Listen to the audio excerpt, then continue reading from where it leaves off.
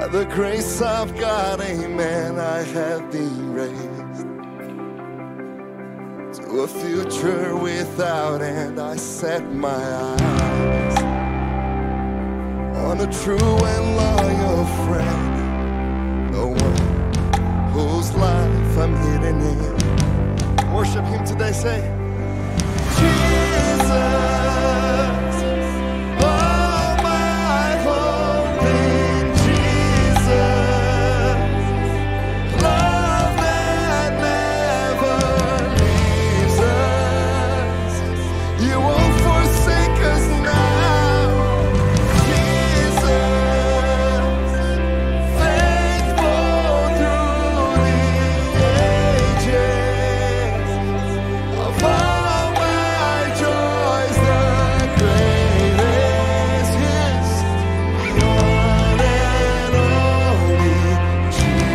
Can you worship his name today? Say, and I have a place in the family of my God. I will be raised when the saints go marching on his surprise. Oh, my salvation and my soul, the only one I'm counting on.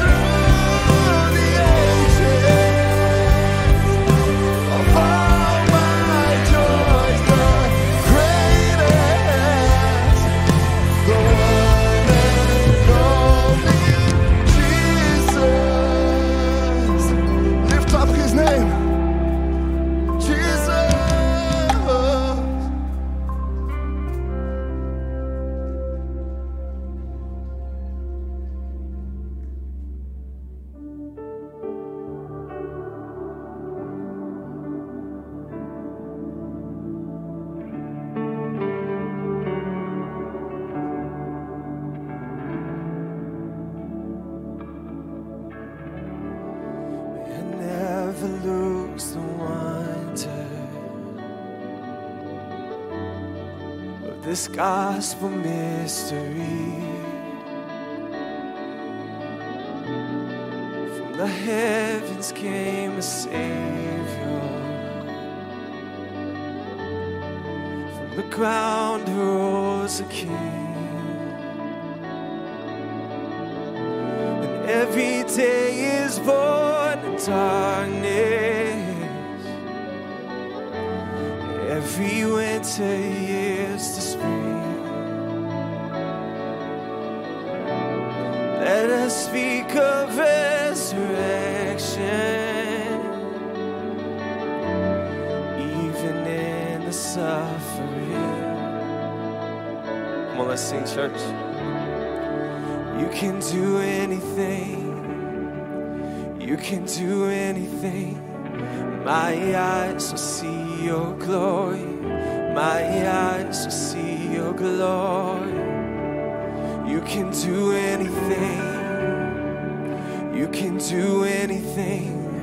My eyes will see your glory. My eyes will see your glory. You're who we're reaching for. It's you, Jesus. As the sisters beg the Savior, come at once to Bethany. For the one you love is dying, but his yes was not to be. As his weeping begged question, could his friend he not have you? Come on, if you know this is true today, sing it. But he's still the resurrection. Yes, you are Jesus. Even when the tomb is sealed, yeah. You can do anything. You can do anything. My eyes will see your glory. My eyes will see your glory. You can do anything. You can do anything. My eyes will see your glory. My eyes will see your glory. My eyes will see your glory. My eyes will see your glory.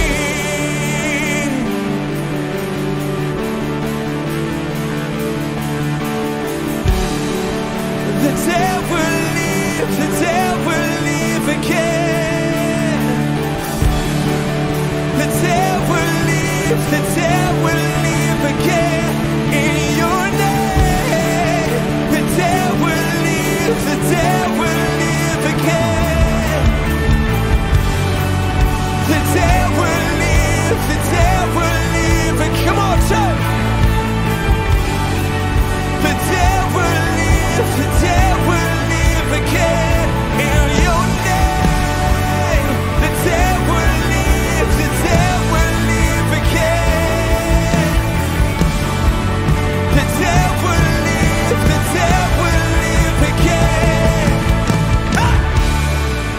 You can do anything. You can do anything. My eyes will see your glory. My eyes will see your glory. You can do anything. You can do anything. My eyes will see your glory. My eyes will. Oh, he can do anything. You can do anything. You can do anything. My eyes will see your glory. My eyes will see your glory. My eyes will see your glory. I will see it all.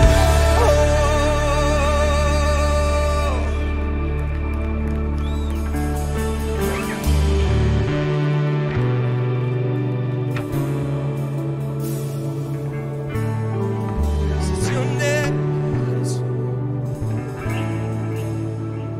And you all things are possible.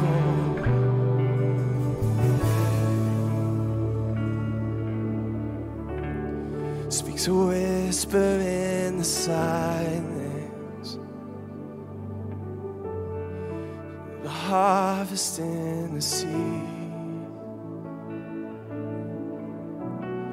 Cradle now a new beginning. In the heart that dares believe. Come on, church, sing. So crucify your hesitation. Oh Lord, do it. Wounded expectation bring Will you welcome resurrection? Will you crown the risen King? 'Cause we know you can do it all. Alpha and Omega, beginning and the end. Yeshua, we call to you today. Yahweh, Lord of Lords, King of Kings. Come on, just begin to name off his names today in your own way. That God has many names, and his very name can bring healing to your body. His very name can change your situation in an instant. And today I believe there's some people in this room that need to be resurrected. Maybe it's your faith. Maybe it's your strength today. The Lord wants to resurrect your strength, your ability to move, your ability to see, your ability to preach, your ability to share the gospel. Come on, church. Just give him glory today. Give him praise in this room. Yes, we know you can do anything. Come on, let's say it. You can do anything. You can do anything. My eyes will see your glory. My eyes will see your glory. You can do anything. You can do anything. My eyes will see your glory. My eyes will see. Come on. Ah! You can do anything. You can do anything. My eyes will see your glory. My eyes will see. Oh, we see it, Lord. Yes, we see it, Lord.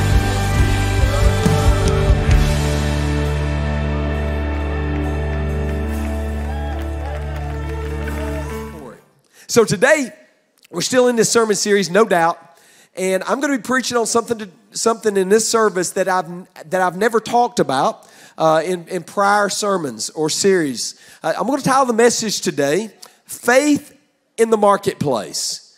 Faith in the Marketplace. Back in December, the Lord gave me the title of this message today. I had no clue what the content would be, had no clue what the scripture reference would be. The Lord just said, preach on faith in the marketplace. And so today I'll be mentioning.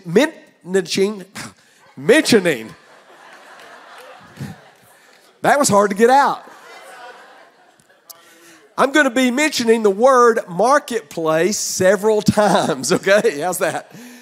Now, the marketplace is defined as an open area where a market is held in a town.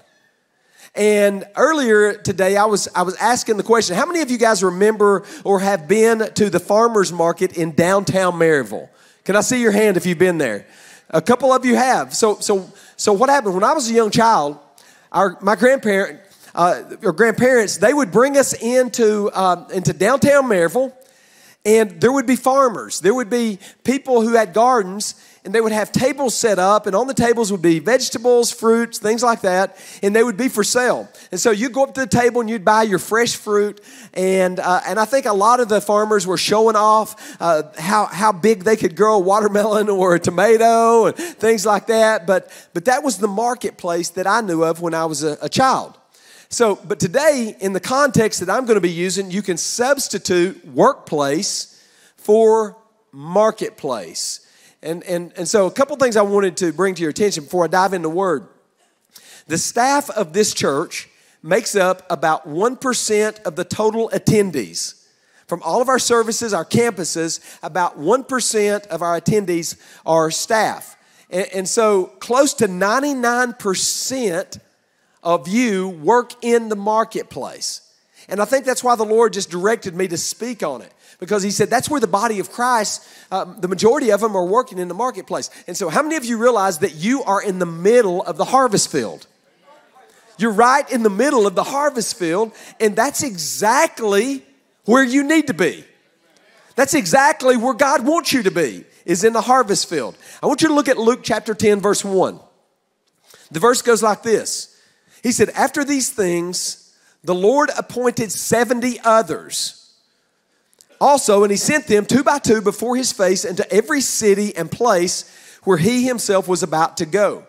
Now, we realize that Jesus had 12. Last week we talked about the inner circle of 3, then the 12, then the 120, then the 500. But right here, the Bible says that he had 70 others than the 12, and he sent them ahead of him. He was sending them not to the synagogues, not to the churches, but he was sending them to the cities or to the marketplace where he would be coming and where he would be showing up in the near future. Look at verse 2. Then he said to them, the harvest truly is great. Say, the harvest is great. The harvest truly is great, but there's an issue, and here's the issue. The laborers are few. Therefore, he said, pray the Lord of the harvest to send out laborers into his harvest. If you would leave that verse up there for a second. There's an important point here that I don't want us to miss, and that is the great harvest is not found in the church. The great harvest is found in the marketplace. And so many times when we think about the harvest, we think about people getting saved, people coming to Christ. We think, okay, all that's going to happen on a Sunday morning at Revolution Church. But I want you to realize something. The greatest ministry happens in the marketplace. And that's out there where you work. And I want you to notice as well, in this verse, he's saying that we should pray for more laborers. And he also said to send them out. Now, the send them out comes from one Greek word, and in the Greek, it's much more forcible than we read. I want you to look at it for a second. It means to push them forward or to actually thrust them out. So in other words, it'd be more like this. He's saying that. He said, take the body of Christ and push them out of the church. Send them out in the harvest field. Don't allow them to become complacent and just to stay within the teachings and the confines of the 4 walls of the church. No, your job is to prepare them. There's a harvest out there. There's a great harvest out there, and the harvest depends on the church being thrust out. So think about that. As a matter of fact, this same word is the exact word that's used for casting demons out of a possessed person. It's the same word used for casting out demons. Think about that for a second. I've been in foreign countries and I've seen people demon possessed. I've cast out demons, not only in foreign countries, but in this country. And many times it's a forcible event. It's not just something that happens. Many times there's a lot of activity around that. Well, there should be a lot of activity in terms of pastors equipping the body of Christ and sending them out into this world. We need to be thinking about that because that's where the harvest truly is at. Now, so when we talk about a lack, he said there's a lack of laborers. Today, there's not a lack of professional clergymen. There's not a lack of professional pastors or bishops. There's plenty of them. I show up every week in pastors' meetings and prayer meetings, and there's several men there that don't even have churches that they're pastoring. There's not a lack in preachers. There's not a lack in, again, professional clergymen. Here's where I see the lack. It's for clergymen that understand how to effectively minister in the harvest. You see, this is not effectively ministering in the harvest, me sitting down and proclaiming and sharing a sermon or a message. No, listen, effective ministry happens when the rubber meets the road and you get out there hand in hand. You're working with somebody. You're talking with somebody. You're ministering to somebody. Do you understand what I'm talking about? And it's what you do. That's what you do. It's what you're called to do. It's what the body of Christ is called to do. You want to understand why people don't attend our churches anymore? We're not equipping them well. We're not equipping them with the tools they need to go out into the marketplace. It's true. So I want to equip you. Today, I feel like that God has given me the ability to speak into your life. I worked more time in the secular world than I have been serving as a pastor. I've served here for 15 years. I worked for the city of Maryville for right at 20 years. And before that, I had a couple more jobs. So the majority of my life I spent in the secular world. I know what it's like to get up on Monday morning, and go to work. Anybody know what it's like to get up on Monday morning and go to work? How many of you are just like looking forward to that? I got one here. It's a grind. It's not easy because we're in the world. But I want you to understand something. Jesus could have created an area or an island and sent his 12 there to share scripture verses back and forth and to learn it all, and that would be their job until they miraculously just moved on into heaven.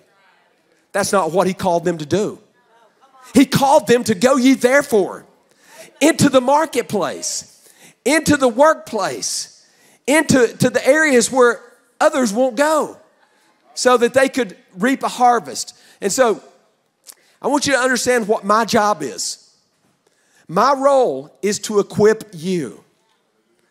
If I'm not equipping you to go out into your workplace, to go out into the marketplace and effectively minister, then I'm failing as a minister. Do you understand what I'm saying? And so today, in the next few minutes, I'm hoping that I can give some nuggets that will help you. Look at Ephesians chapter 4, verse 11. He said, and he himself gave some to be apostles, some prophets, some evangelists, some pastors and teachers. For what purpose? Somebody help me right here. For equipping of the saints. So what's the saints going to do? They're going to do the work of the ministry and for the edifying of the body of Christ. So the job of the pastors is to equip the saints so they can go out and do the actual ministry. Because as I said earlier, the harvest, the great harvest is not here. I was counting cars lined up to get into this place today. Before I walked in here, before the second song, when I was still in my office, and I was preparing to come in here, and I looked out on 321 on a rainy day, and the cars were lined up to get into this place. Somebody give him some praise right there, because that's not the case everywhere. Can I tell you what message that sends to this pastor? Is that you guys are listening and you get it, and you're going out into the harvest and you're working it. And I thank God for you, because that's what we're called to do. And so, as a staff, our biblical assignment is to resource each one of you for marketplace ministry and then to send you out, okay? So today as you're leaving the building, if you feel something pop you in the rear, you know I'm out here at the door. Not with my hand, with my... I heard somebody say, no. Don't freak out. Nothing like that's going to happen. What I want to do right now, you got to be careful what you say, you know. Here's the thing about it, too. When you're live, there's no editing. I'm going to ask, if you're a staff member at this church, if you serve on staff at this church, would you stand up right now? Any staff members in the, I know a lot of them are working. I want you guys to look around. Stand up if you would. Look around right here. Stay standing. I want to say a couple things. Many people look at Pastor Chris right here and they say, well, his role is to just lead in worship. And that's one of his roles. But his role goes way beyond that. There's about 70 people that's part of this church that report to our worship ministry. And his job is to equip all 70 who are not full-time to go out into the world and reap the harvest. Can I hear an amen? You guys with me now? Over here's Adam. Adam, come on, give it up for Adam. He's our youth minister. He meets on Wednesday night here and pours into your children, pours into the youth. I want you to understand what he's doing. He's not up here just trying to make the youth feel good. He's not just trying to give them a great message where they'll clap and applaud. No, he's trying his best to equip them because he realizes that Thursday they're going to get up and they're going to go in to the enemy's backyard. And that's the public school system. And he's preparing them for that, equipping. We understand our role. We understand what God's called us to do. Can I hear an amen? If you serve as a deacon in this church, would you stand up? You and your wife, the deacons and deaconesses, stand up. Come on, give it up for those guys.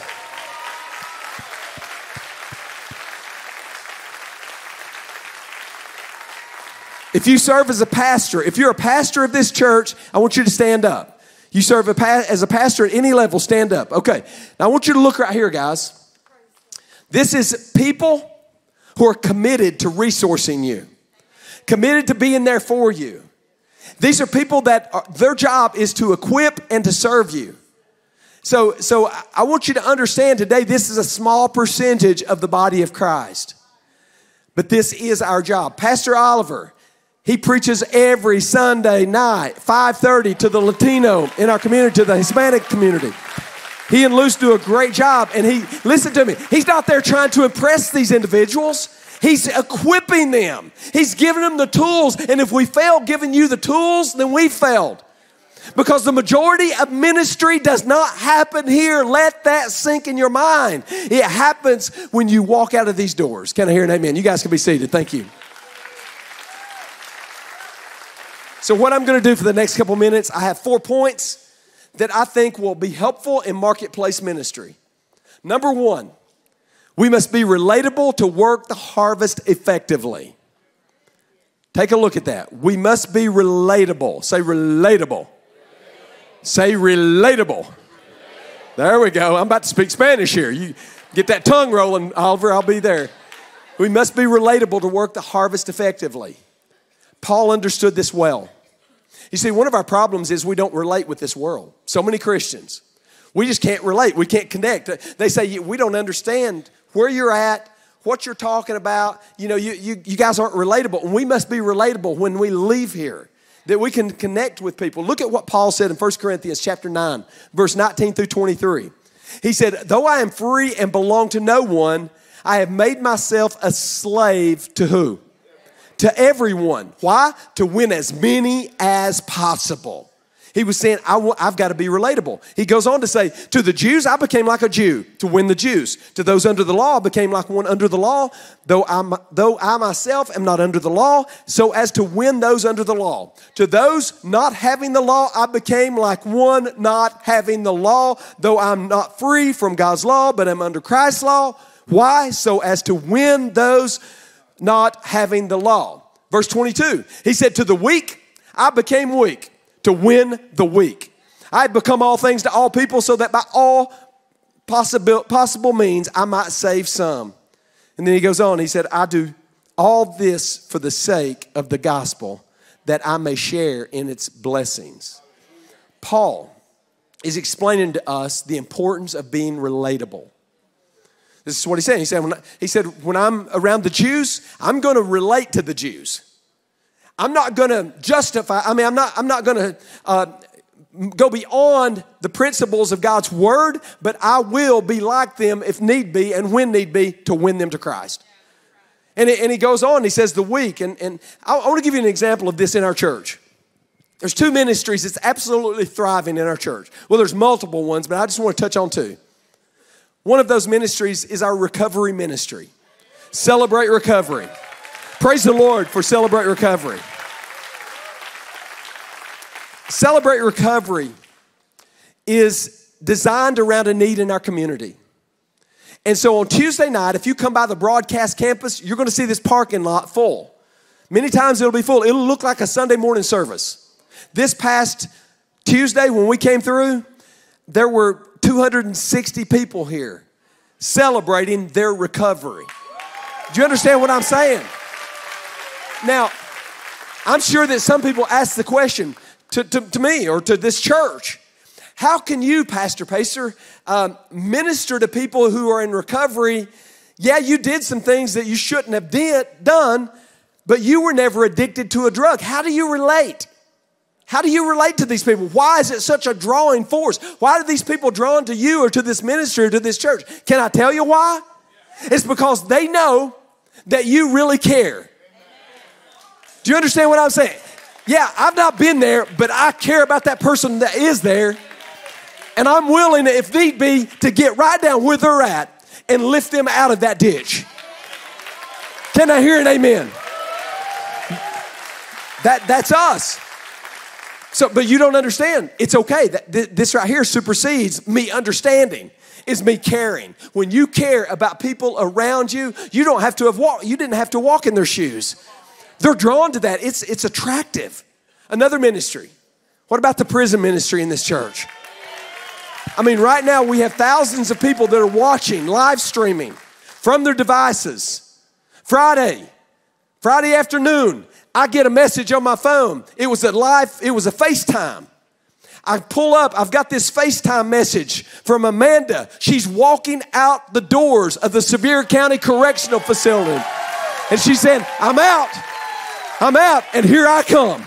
Here I come. She's here today. Come on, can you celebrate Amanda? You need to praise the Lord because that's what God is doing. Come on, give him praise right now because God's moving. God's moving, amen? You may say, well, Pastor, I don't get excited about that. Then there's probably not a lot that you would get excited about. Because if you had a son or daughter that was at the bottom of the barrel, at the point of no return, living in depression and darkness, had nowhere to go but to crime, to drugs, to alcohol, and then somebody sent a message through a device that you're paying for and said, we love you.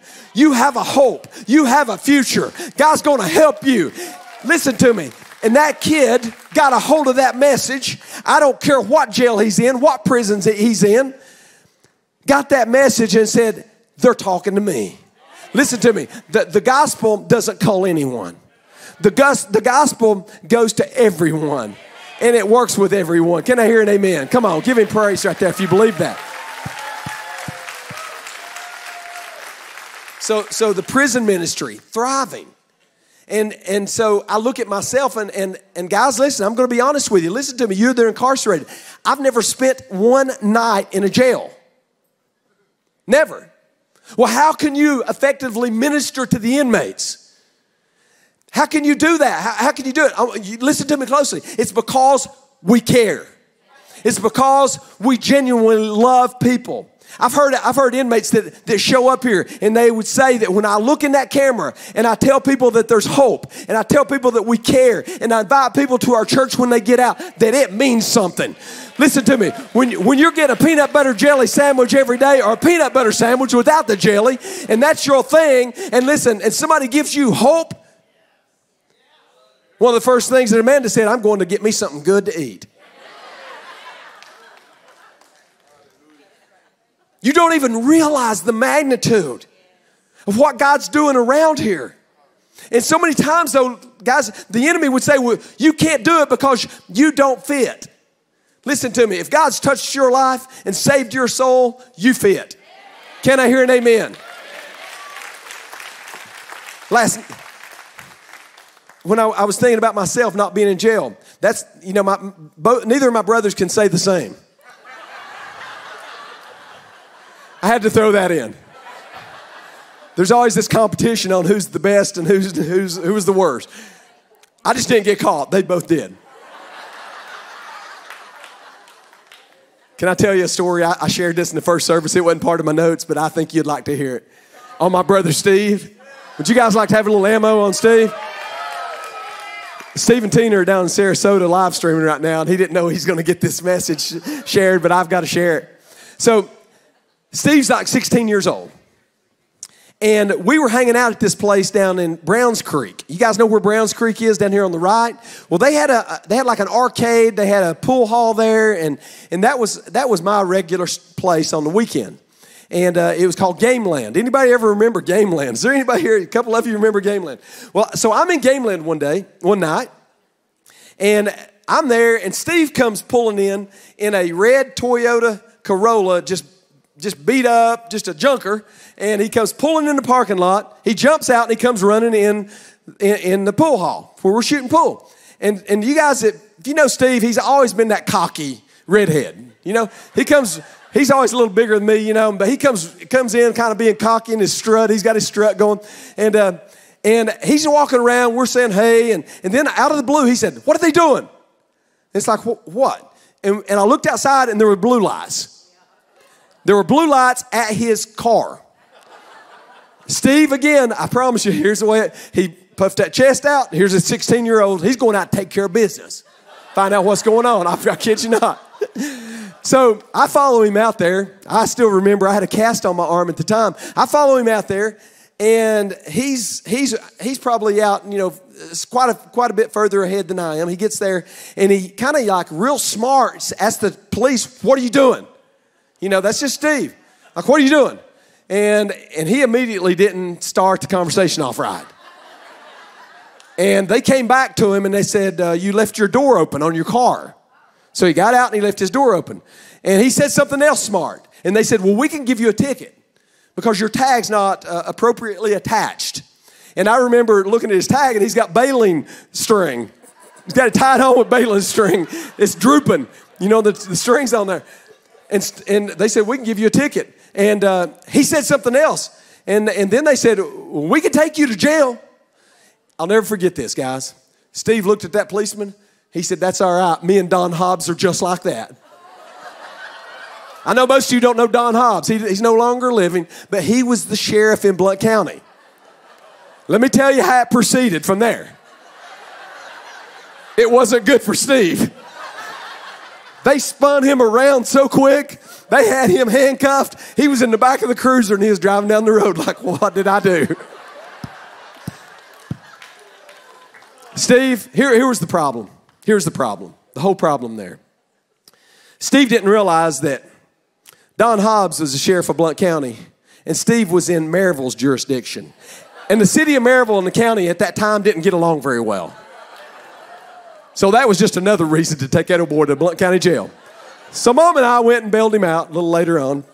But I just said all that to say that, I've not spent the time in jail. I've not been there. But you don't have to necessarily walk in somebody else's shoes to be able to relate. Paul was relatable. And he said through the scripture that it's important to relate. Be genuine.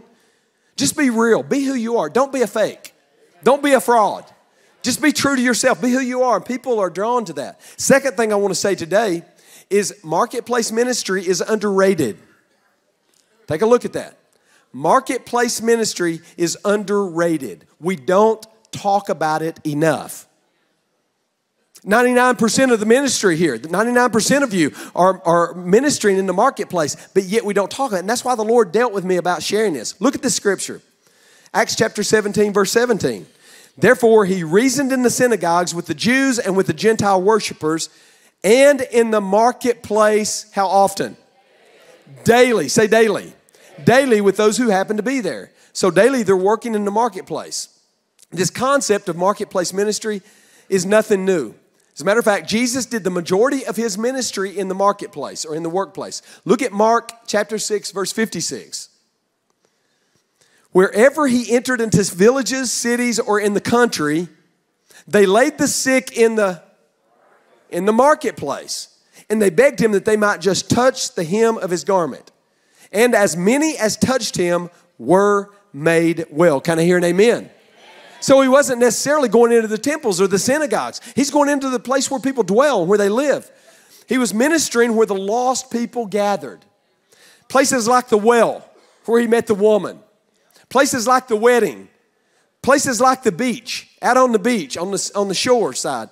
How about the funeral or along the roadside?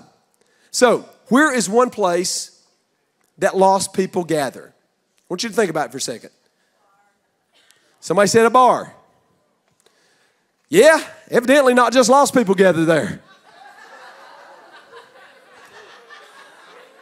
I preached on that last week, so we'll move on though.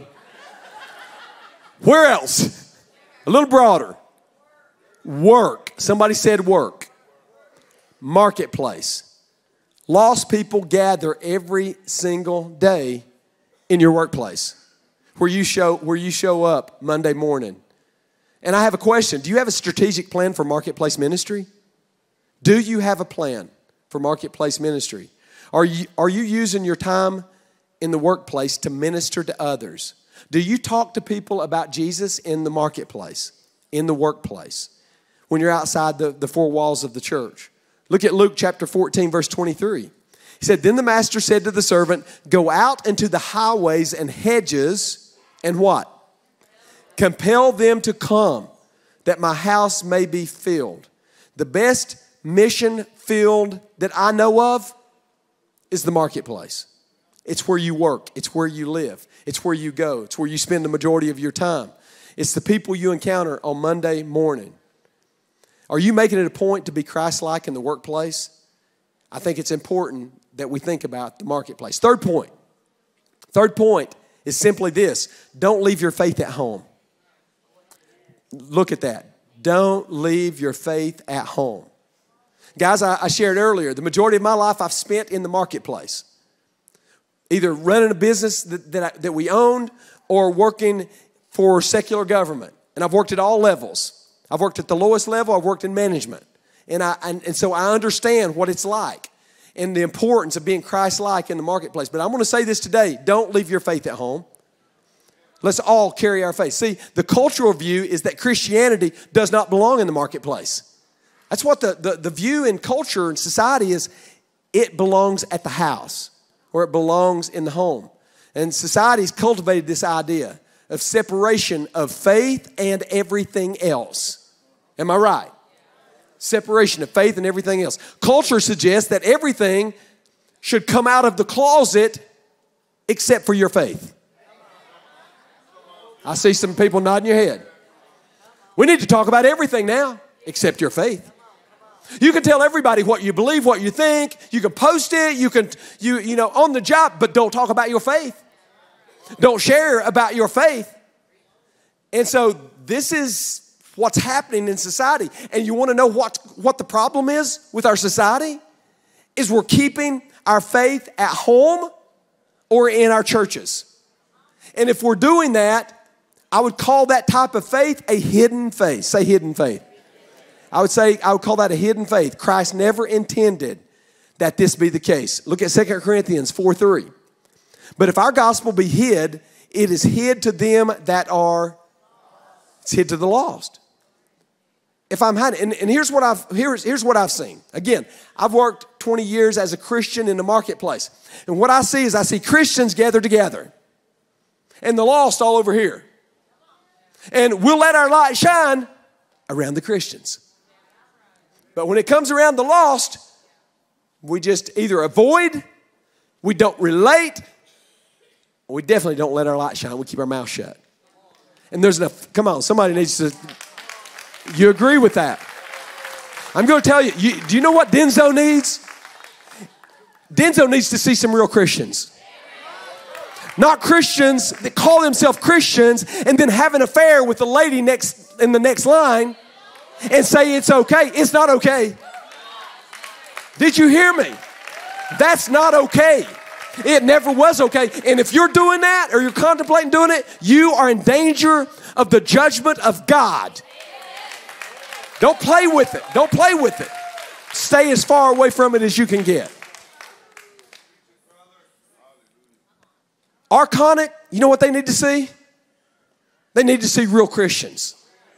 I'm talking about men that have backbone, not men that cheat on their wives. Where's your backbone at? Stand your ground. Live right. Live for God. I'm not saying you can be perfect, but I'm saying you don't have to live like this world. That's the reason the world's not drawn to your Christianity, because they don't see it in our lives. The marketplace needs to see Jesus. The jail needs to see Jesus. I'm telling you. And ladies, it's not just for the men.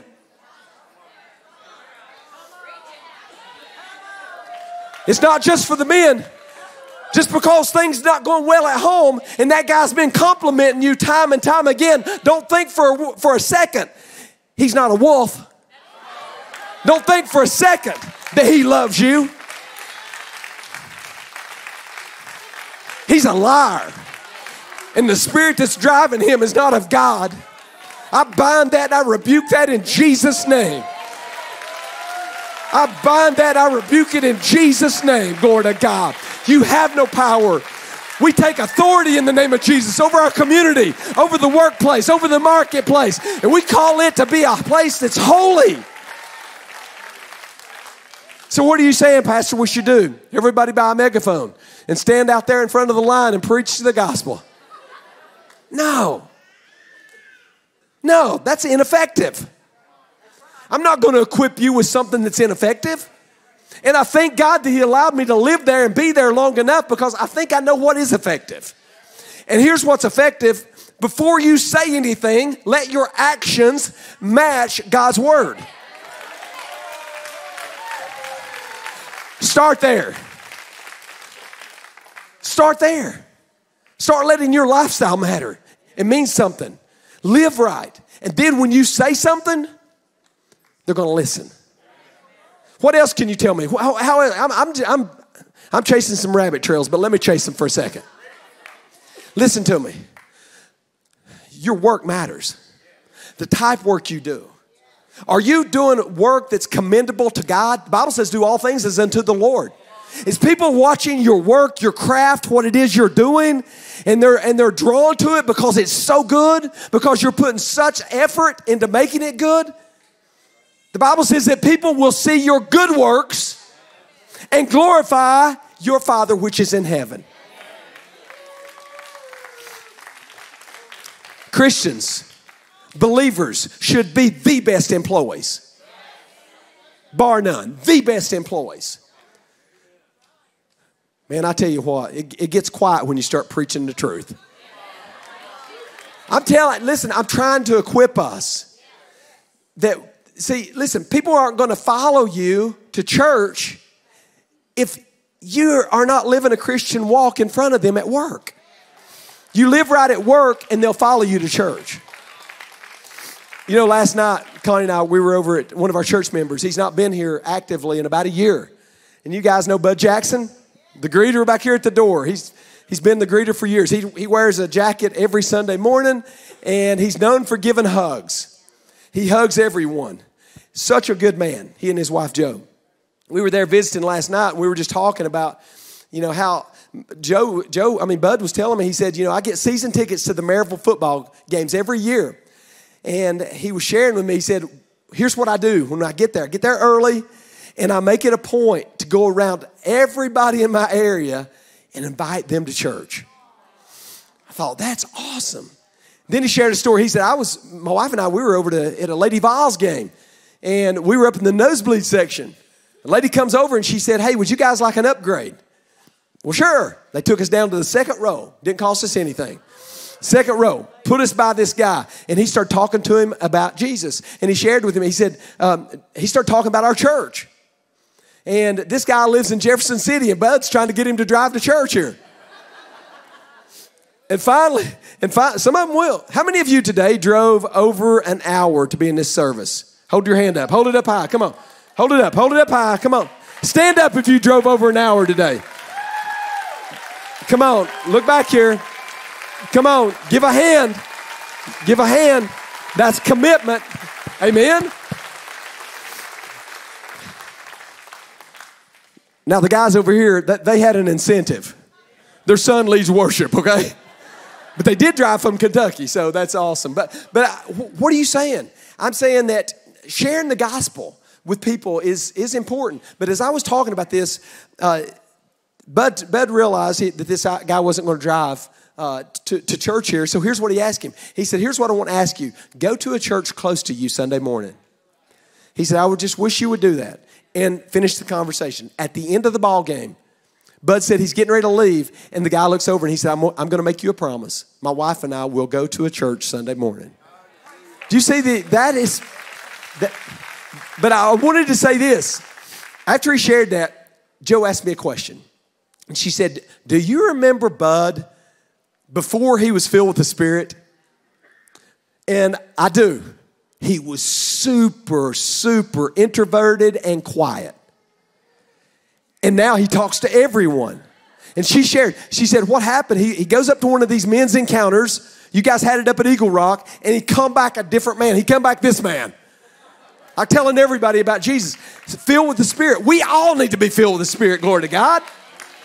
If it worked for Bud, it'll work for me. Amen? How many of you need to be filled with the Spirit? We all do.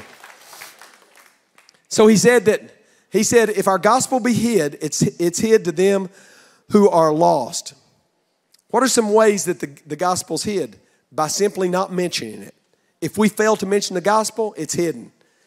You guys realize that the gospel message that you have, it's the best documented event that's ever happened on planet Earth? Jesus, the Son of God, born of a virgin, lived a sinless life, gave himself a ransom, died on a Roman cross, laid in a borrowed tomb, raised on the third day, seen by more than 500, descended to the throne of God, waiting on the signal to come back for his church. If you want that, email me and I will send that to you. Amen? And you can say it a little bit slower than I did, but that's the gospel. That's it. That's the gospel. That's the power of the gospel, and it works. Can I hear an amen? Second way the gospel is hid, by not living it. I talked about that a second ago. Third way is by not inviting people to church. We talked about that. We can do these things. Look at Matthew 5:14.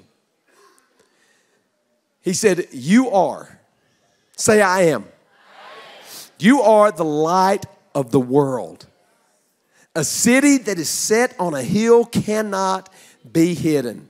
Verse 15. Nor do they light a lamp and put it under a basket, but on a lampstand. And it gives light to all who are in the house. It gives light to who? All. It gives light to all who are in where? In the house. So when you're a light in the marketplace, it's giving a light to everyone that's around you. Last point. This last point is for you business owners, some of you people who are contemplating, maybe you've been thinking about starting a business, or students. You're not sure what you're going to do with your life. You're not sure your career path. The fourth and last point is this. Your business is a vital ministry. Your business is a vital ministry. It ministers to your family. It ministers to your employees. It ministers to your church. And it ministers to your community. Have you ever thought about this? All the financial resources that come into this church flow through the marketplace. Nothing was just generated here today. There was no resources. You guys didn't come in here and find a bunch of money and bring it to the house of the Lord. I don't think. Where did it come from? It came from the marketplace. It came from you going out and working with your hands. You guys that, and ladies that have businesses, creating businesses for the marketplace. And so if some of you are considering starting a business, as you've seen here today, there's a great need for resources in the church. Can I hear an amen? You know, you may be here today or watching online. Maybe you're incarcerated and you're saying, well, I can't get involved in the marketplace ministry. Yes, you can. Don't doubt for a second. There's a guy in this church who doesn't have a high school diploma.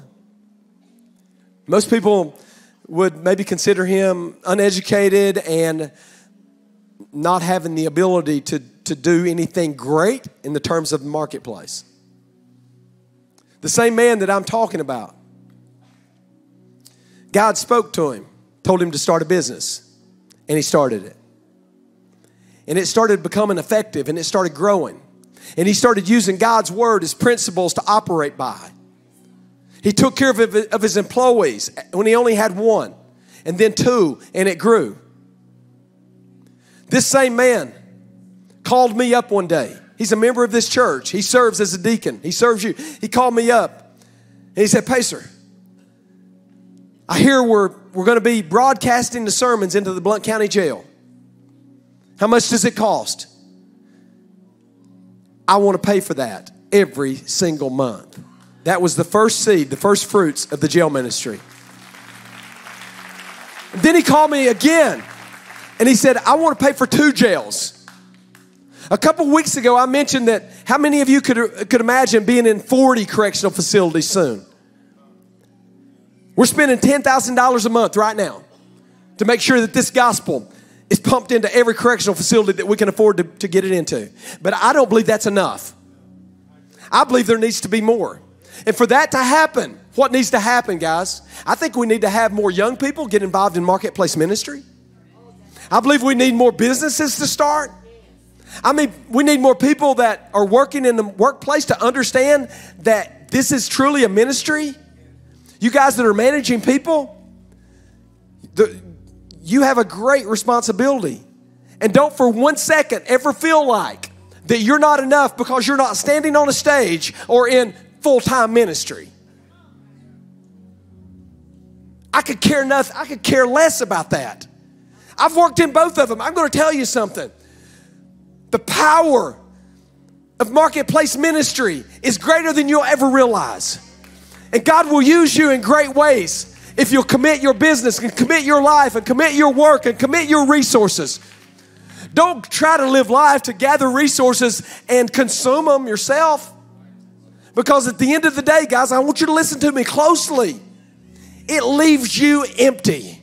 The only thing that brings eternal value is when you seek God and allow Him to use you, use your work, use your ministry to help other people and to build the kingdom of God up. That's what He's looking for. And that brings value. I'll die for that, glory to God.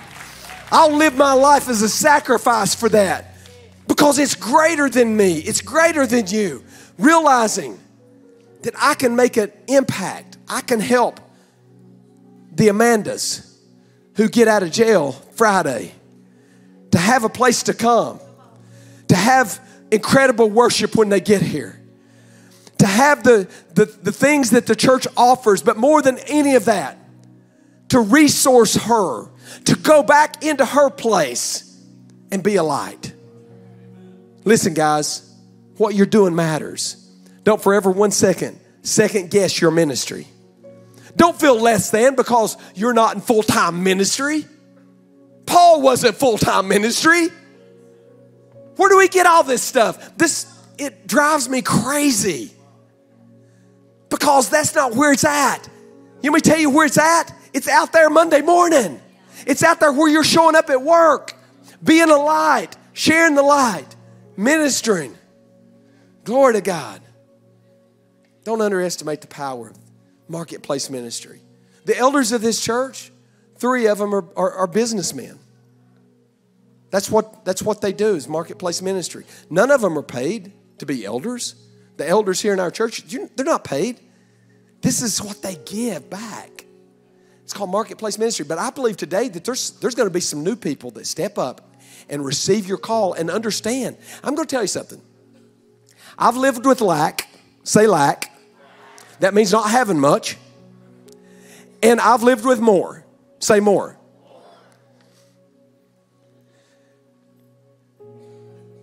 There's no lack in the kingdom. There's no lack in the kingdom. There is no lack in the kingdom of God.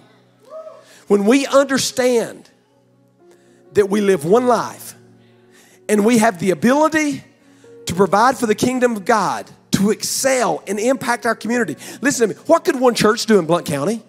I just wonder. Could one church stream messages into their local jail? Could one church stream messages into jails as far away as Mississippi? Could one church stream into other countries? What can happen? Anything. Anything can happen if we believe and we trust God. I want you to look at this verse. Deuteronomy 8:18. And you shall remember the Lord your God, for it is He who gives you power to get what? Who gives you power to get wealth? Say God. God gives you power to get wealth. Is there a reason for it? Let's read on. That He may establish His covenant, which He swore to your fathers as it is this day. Do you understand why God is in the marketplace ministry? And He's in giving you wealth? It's really for one purpose, to establish His covenant. To establish His kingdom in this earth.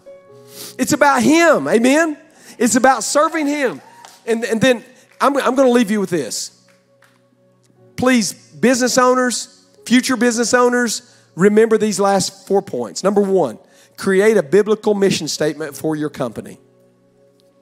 If you don't have a mission statement for your company, create one. You guys that are in management, create a mission statement. I'm not saying post it at your workplace, but have it for you to look at. What is my mission statement? Number 2, use your business to fund the kingdom. Number 3, run your business with an eternal perspective. Number 4, don't hide your faith. And this right here is very important. Don't hide your faith, but never use it to sell your product. That's what the Lord said. Don't ever use your faith to sell a product. You should have the best product, but don't use your faith to sell it. If there's one time that God got very angry in the Word, it was when they were using God's product to sell their product. And it was in the temple. They were using the church as an opportunity to get ahead, and God didn't like it. That'll get you in trouble. Amen. You guys listen to me today? Is this making sense? Last verse, Colossians 3:23. And whatever you do, do it heartily as to the Lord and not to men. Everything you do, do it unto the Lord and not unto men. And God will bless it. Amen. Can we stand?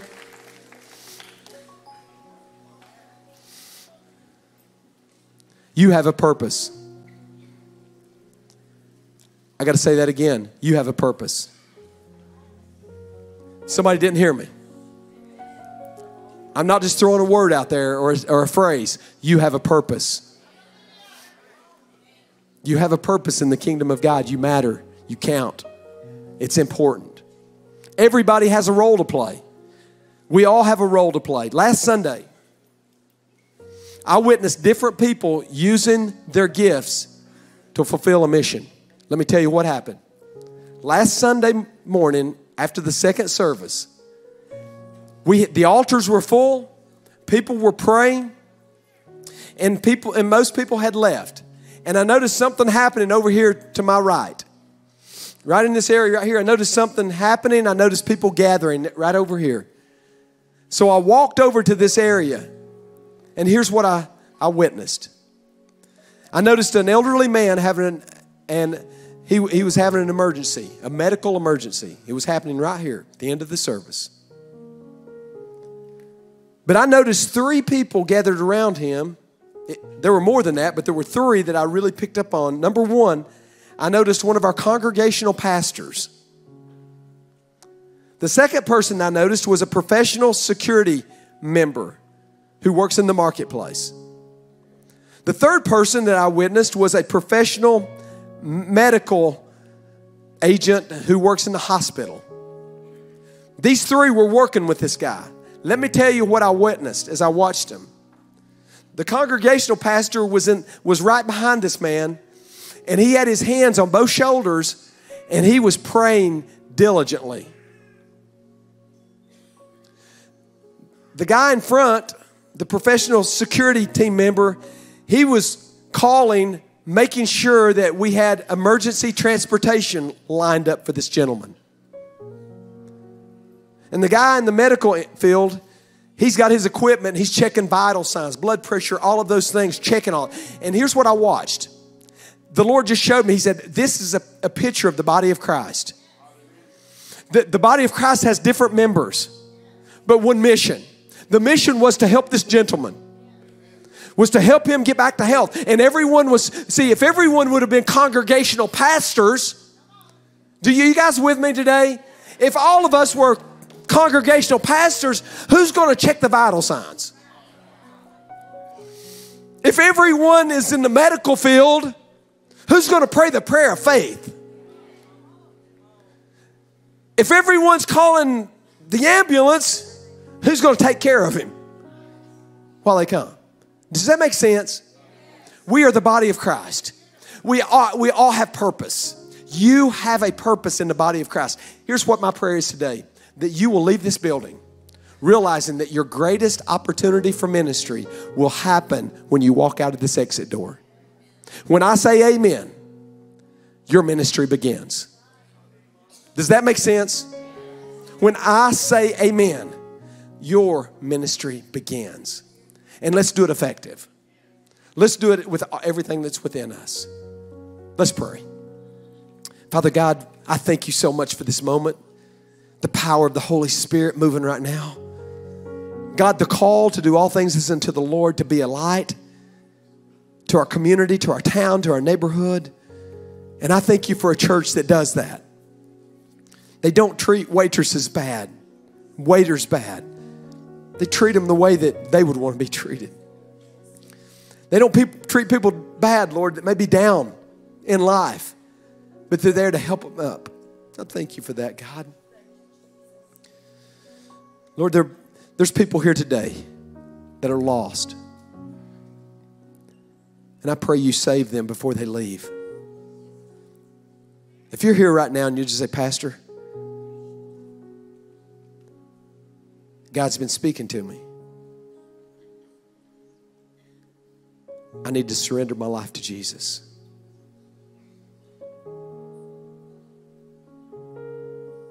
But I'm not sure I have the courage or the ability to live this life. If that's you, and you just say, Pastor, will you remember me in prayer? That God would give me the ability to surrender. Hold up your hand right now. Everybody praying. Hands going up. Hold up your hand. Amen. God sees hands. Let them raise. I believe God's going to save 20 or 30. Come on, hold it up high. Come on, give it to Jesus. Amen. God sees your hand. He sees you. He knows right where you're at. Come on, hold your hand up in the stadium seats online right now. If God's speaking to you, this is the best decision you'll ever make in your life. There's not even a close second. It's surrendering your life to Jesus. Father, I pray right now, God, that you would give each one of these individuals, God, the strength and the ability to say yes to you today. That they would not leave this property the same way they came, but they would leave as daughters and sons of the Lord Jesus Christ. They would leave saved, born again, with a new heart and a new start and a new life. In the name of Jesus, God, I thank you for each hand that was raised. I'm going to ask the prayer team to come. I'm going to ask the campus pastors if you guys would come forward.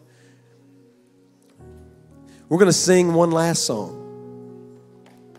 And as we sing this song, I believe that God's going to be ministering to some people in a supernatural way. Some of you that have been praying about a career change, maybe you need to agree with someone in prayer, and this is your time. I'm going to ask you to come forward, pray with one of these individuals that are here today to agree in prayer that God's going to give you what you need. Some of you students, you're still praying about what's next, and you're not sure, and you've had a lot of different thoughts. And that's, should I do this? Should I do that? Today, I'm going to invite you to come forward because I believe that the Lord's going to give you some direction. Some of you, maybe you're in the middle of deciding your major. You're not sure. I'm going to ask you to come because I believe that the Lord's going to give you some direction on what major you need to select. How many of you believe that God's going to minister here in the next few minutes in this altar? I believe it with all my heart. Let's worship. Let's get in the mindset of prayer. And let's ask him to move in the name of Jesus in this altar today. Thank you.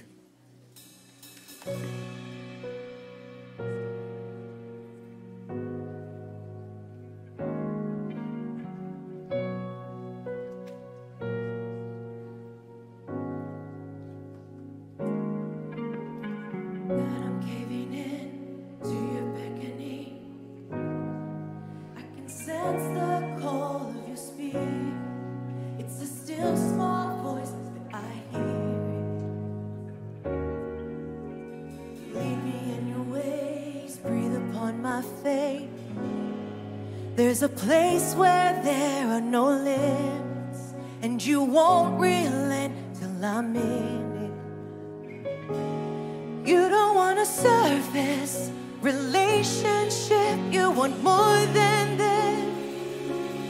Take me on a deep dive into your heart. Show me every detail, unveil all that you are, all that you are, all that you are, all that you are. Just bow into the unknown, Father, come and show that your spirit's never been hid. It's the faithful ones that keep finding. I don't want a surface